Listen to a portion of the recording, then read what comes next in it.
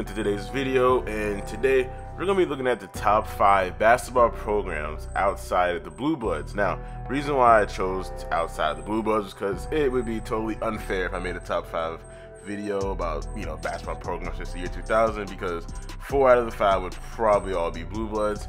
And if you are confused of who the Blue Bloods are, you live on the rock. The Blue Bloods are the North Carolina Tar Heels, the Duke Blue Devils, the Kansas Jayhawks, and of course the bum-ass Kentucky Wildcats. And I decided to include the UCLA Bruins just because growing up I always thought they were a Blue Blood, and apparently they're not. But first, we're going to start off with an honorable mention, the first one being the Syracuse Orange. Now, I actually wanted to include them in my top 5, but I didn't. I was kind of persuaded not to, which for good reason. They do, I've only had one national championship since the year 2000, and of course everybody knows that was the Carmelo Anthony era. And since then, Syracuse has been relatively quiet. They've only been to 2 Final Fours, both being 2013 and 2016. But the way I look at the Syracuse basketball program is they're not really known for big regular seasons. They do make a lot of noise in the tournament. It doesn't matter what seed they are. I feel like Syracuse is one of those teams you can always count on to make you to the Sweet 16 or even the Elite 8. If you ever look at my bracket, I always have them beating everybody, which of course they have wins over the #1 seeded Virginia Cavaliers a few years back, even the Michigan State Spartans, who are also on this list. Not as an honorable mention, of course. But Syracuse is just one of those teams I like to call a giant killer. Like, they will always be there when you don't want them to be there if you're not a Syracuse fan. Now, me being a part-time Syracuse fan, it helps a little bit, and then it doesn't. But the Virginia Cavaliers, yes, I have them as an honorable mention. Now, to the casual NCAA fans, you might think I'm crazy. But allow me to explain to you why I'm not effing insane, all right? When you have a loss to UMBC on your resume, that your program kind of loses a star. Like, it loses a little bit of credibility. Had this happened in the regular season, nobody would probably care. But it didn't. It happened on the biggest stage where you're pretty much the #1 favorite in every category to win the national championship. So yeah, that does not help your case whatsoever. Now, Virginia to me is one of those teams that they're what I like to call the Atlanta Falcons of college basketball. And the reason why I say that is because, yes, they dominate the regular season, but that's honestly all they do is dominate the regular season. Go look at the stats. Virginia, since the year 2000, has only made it past the Elite 8 once. They've only been to the Elite 8 twice, and they've only been to the Sweet 16 3 times. That is bad when you're a team like Virginia.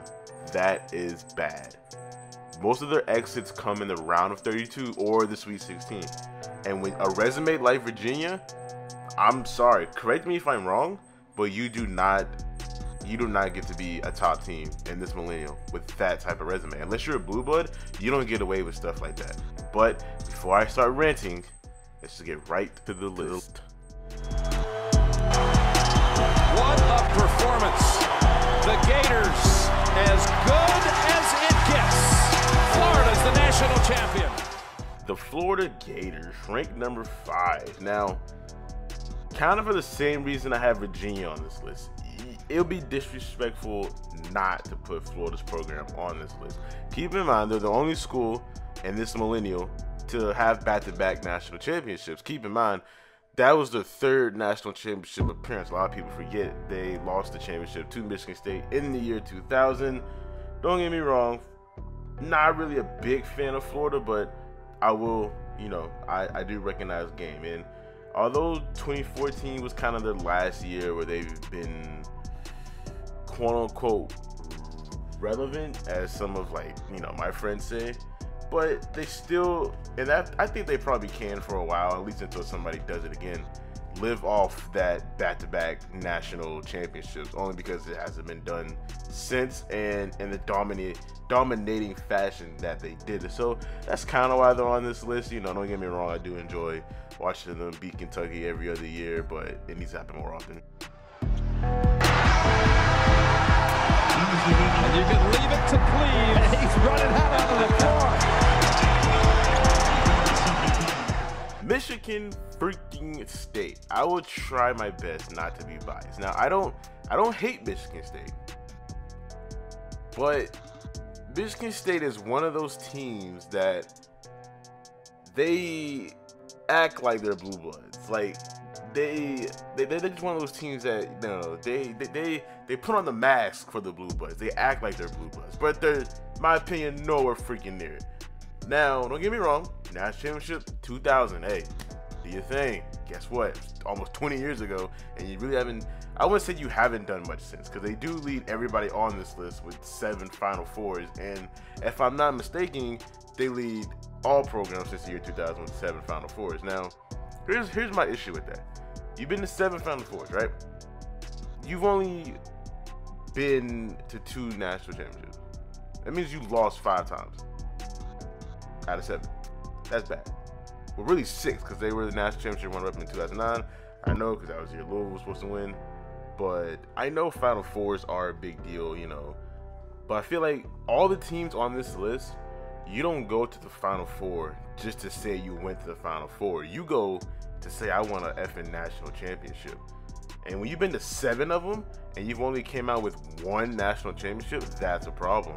That's just me, though. Keep in mind, this is 7 since the year 2000. Now, big respect to them. I just want to know, who the fuck do you think you are? Kemba Walker, step back, Walker, cardiac, Kemba does it again. UConn wins at the buzzer. The UConn Huskies. Now, I can't wait to school you casual, you know, you casual college basketball fans, because a lot of you are probably like, oh my god, UConn, you know, they've missed so many tournaments. Like, here's the thing. Yeah, you are absolutely right. Here's what you probably forget. UConn has 3 effing national championships since the year 2000. The 04 one, I feel like, goes under the radar just because we kind of live in a generation where we kind of forget about that, unless you're a UConn fan, obviously. But 3 freaking national championships, multiple conference championships. Who can forget about, you know, Kemba Walker's 11-game run that led them to that national championship in 2011, I believe. So, and don't forget, Kemba gave us one of the greatest step backs in basketball, probably history. So, for all you casuals, yes, UConn is a great freaking program. 3 national championships, that's way more than anybody on this list. The only reason why they're not high on this list is because, yes, consistency, I said that totally wrong, is bad. Yes, I would be the first one to say that, yes. But here's a stat that you probably didn't know. UConn is undefeated in all Final Fours. They're undefeated. And they have 5 national championships. So, yes, I'm going to tell you, and I'm going to speak for all UConn fans, put some respect on their name. Thank you, and have a very blessed day. Next on the list. Won't need to make these free throws. Doesn't have to worry about them. There is no pressure. All he can do is add to what the lead is right now, and it's not going to happen. And the Louisville Cardinals are the 75th NCAA college basketball champions. And Louisville, it's a tricky school in my opinion. You kind of have to know to know, you know, like, in my opinion, right? Louisville, dominant school, very dominant school, consistently good. One of the rare schools on this list that's consistently in the talks for a Final Four every single year. And here's the reason why I have them ranked so high, is because although since 2018 Louisville's kind of fallen off the radar, you can't really not talk about the dominance Louisville has had in their respective conferences since 2000 to 2018. Yes, I know me stopping at 2018 is completely unfair because I have to include all seasons, which I did. I included all the seasons, so that's why they're ranked 2 and not number 1 like I wanted them to be. Now, here's the thing. We can say those titles, those Final Fours were vacated, but it happened, baby. It happened. So Louisville they got rare school on the list who I feel like is consistently good no matter what. That's one thing I will say about Louisville. You'll never catch us not competing.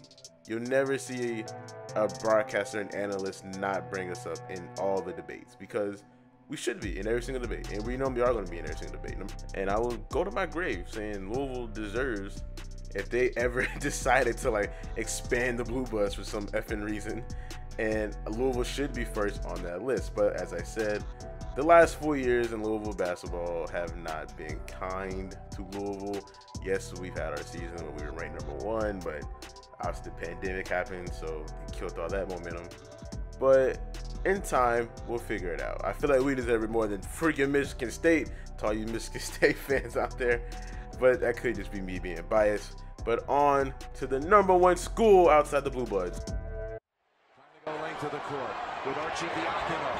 3 seconds at midcourt. Jenkins gives it to Jenkins for the championship.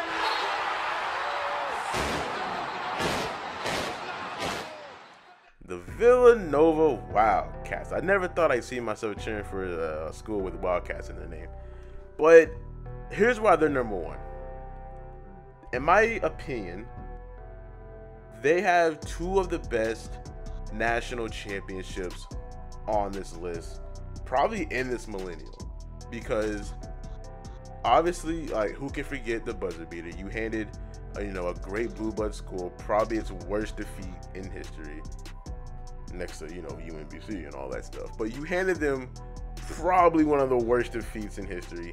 Then on top of that, not even, about a year and a half later, you come in and you completely obliterate a great defense Michigan team, which, in my opinion, keep in mind, it's all my opinion, set Michigan off the deep end. I don't think Michigan's been right since. So, as I said, and keep in mind, Villanova ran through that tournament, people.